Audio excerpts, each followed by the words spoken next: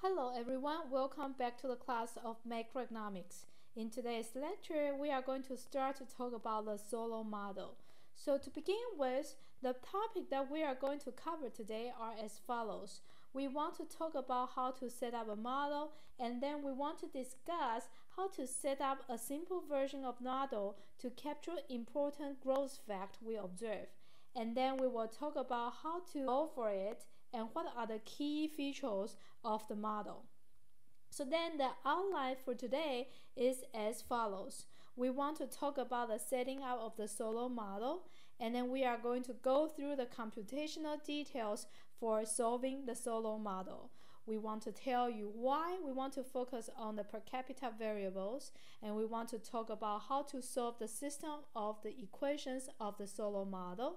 And then I want to explain to you why when we focus on the capital stock, it can capture the entire dynamics of the Solow model for all the variables. Finally, I'm going to show you a Solow diagram, which is a diagram that combines all the information of the Solow model and help us pin down the steady-state capital stock. And then we are going to talk about a very special case of the Solow model, which is no population growth and no technological growth. So you can think about it as the review of what we talk about for today's lecture. Finally, I want to talk about the model features in detail, and I'll explain you why this model has this couple model features. So now let's begin to talk about the basic setting of a model. So for the basic components and the assumption of a macro model, usually we include the following factors. We have household, we have firms, we have market, and some others that characterize the important condition of an economy. So for the household, we make assumptions that the household make decisions based on the principle that they maximize the utility. And then under this principle, the household make choices about how much they want to consume and how much they want to save, how many hours they want to work and how many hours they want to have leisure. And then the household's decision made are based on a constraint of their budget.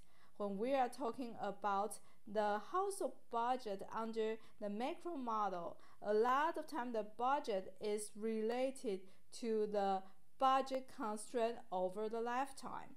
And the household not only make decisions about how much consumption they want to make right now, also about the consumption in the futures. And in fact, the future consumption relates to the savings, because the saving today will become the consumption tomorrow. The household also make another decision for computational purposes. That is, they need to know what is their utility function. The utility function describes the preferences of the household, and that will be the principle for making up the decision choices for consumption and saving, work and leisure. And then for firms, we also make assumptions, they make decisions, and their decision is made based on the principle that they want to maximize the profit. So then the firm chooses how much input they want to put into the production process. This input can include the capital and labor, entrepreneurship, or the land. But a lot of time for simplifications, we focus on capital and labor. Other than that, we also need a production function to describe the production process that the firms adopt, such that the firms will be able to produce the output. Then another component that we want to look at for a macro model is about the market, because we have household, we have firms, so then we have supplier for the capital and the labor. We also have the demander for the capital and labor. So then the supply and the demand meet in the market, and then we assume that the quantity supplied need to be equal to the quantity demanded at the end when the market is in equilibrium. So it turned out that we are going to have the equilibrium for all the input, that is, for example, the capital and labor. And we also have the equilibrium for the output, because whatever amount of goods that is produced need to be consumed by the household eventually. Otherwise, it will be just as if dumping the goods into the sea. In addition to that, we also need an equation to link the investment to capital, because when we look at the household problem, we say the household make the decision about consumption and savings. And the saving will turn into investment, because we know when we are looking at the goods market equilibrium, we have the saving and investment diagram. The supply of the goods market equilibrium is related to savings, and the demand of the goods market equilibrium is related to the investment. So then the savings of the household will then demanded by the firm in the form of investments.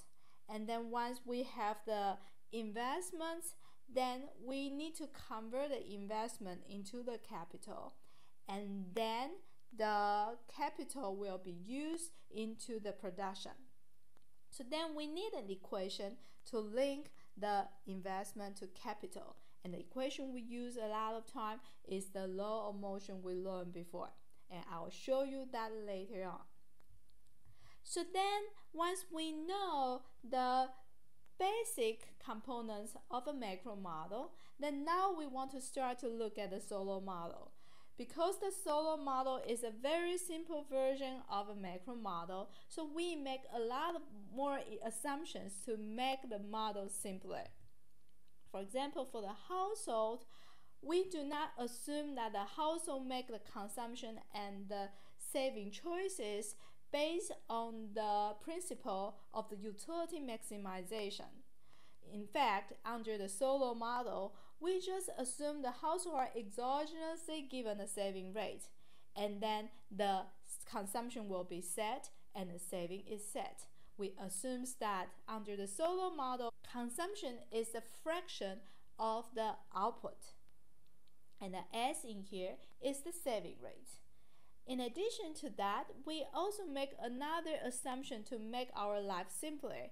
That is, we assume there is no labor-leisure choices. So then how could it be? Well, we assume that if everyone is endowed with 12 hours, then that individual will work for 12 hours. So then we don't need to decide how the individual are allocating their time to labor versus leisure.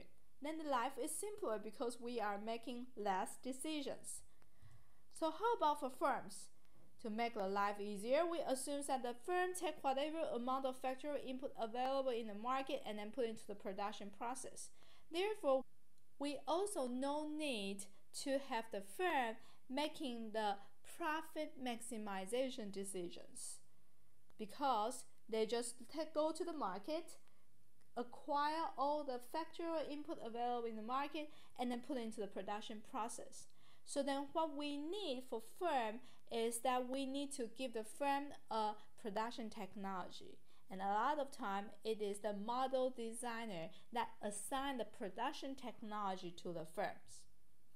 And then later on we are going to have an equation to characterize this production technology.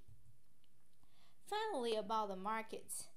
Given that the firm take whatever amount of factory input available in the market into the production process, therefore the factory inputs attain the equilibrium automatically. The household just provides the savings, and the firm just take all the savings, convert it into the investment, and then accumulate it up as capital and then put it to the production process. No equilibrium is needed to be discussed for the capital. Same thing for the labor. Given that the household do not make any labor and leisure choices decisions, and the firm take whatever amount of the labor available in market and put into the production process, so then the labor market also attain the equilibrium automatically.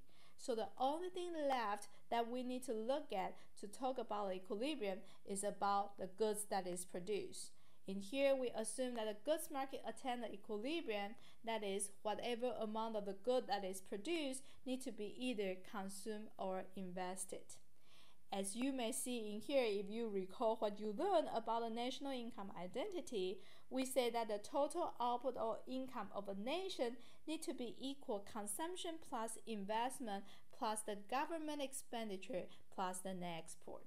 In here, we make simplification such that there's no government in here, so we drop it out. Given that it is a closed economy, we are not talking about anything related to international trade. Therefore, we do not have net export in here. Therefore, the goods market equilibrium condition will be a very simple version of the equation, that is, whatever amount that is produced need to be either consumed or invested. So now let's move on to the assumptions for the Solow model. Under the Solow model, we are given a couple parameters. We are given the saving rate, given the population growth rate, given the technological growth rate, given the depreciation rate, and given the capital and labor share. And then based on this assumption, the story behind the Solow model is as follows. We have an environment that the household and the firms are the agents in this economy, and then there are markets for different factorial input as well as outputs. And then the household are making the decisions, the firms are making the decisions. At the end, the market attain the equilibrium, and we assume there's no frictions. And then based on this story, we have a couple key features of the Solow model. It has constant marginal product of capital in the long run. It has the constant capital and output ratio in the long run. In fact, these two features are linked together. That is because if we assume Cobb-Douglas production function, and if you may recall what we learned about the Cobb-Douglas production function, we know that under the model, the marginal product of the capital equal to the capital share multiplied by the capital to output ratio. Therefore, if the marginal product of capital is constant, and then it implies that the capital share multiplied by the capital to output ratio also need to be constant. Given that we assume the capital share is constant and it is a given parameter, therefore the first point boils down to the second point, that is, we need to have the feature that the models need to have, that is, the capital output ratio need to be constant.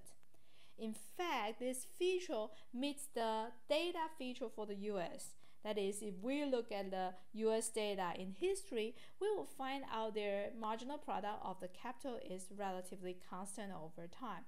But in fact, if you look at the Taiwanese data, it will be different. We do not observe constant marginal product of capital in the long run. In fact, this number falls over time.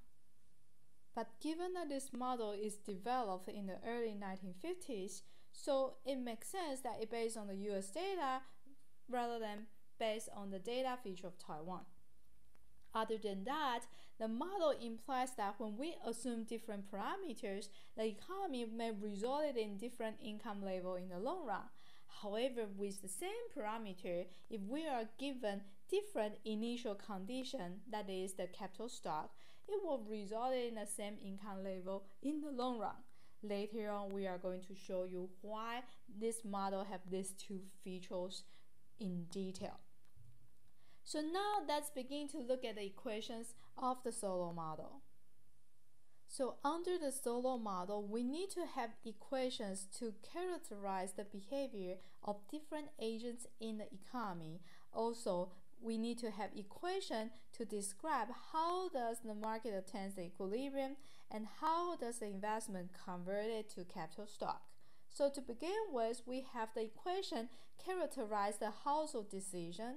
As we mentioned earlier, we say under the Solow model, we make a very simple assumption, which is the household decide to consume a portion of their income, and this portion is exogenously given as the saving rate. So in here, the CT is the consumption, the YT is the output, then the S tilde is the saving rate, which is the parameter. Then we also have an equation to characterize the firm's production process. Under the Solow model, given that the firm takes whatever amount of the factual input available in the market as given and then put all of them into the production process. Therefore, the firm no need to solve the profit maximization problem under the Solow model.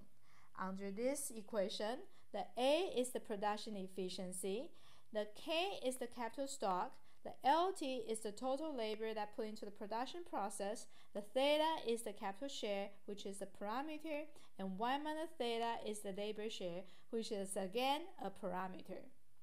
So this is the only equation that characterizes the firm's production process and decision. Then we have another equation that characterizes how does the capital be converted from investment. We say that it converted follows the law of motion.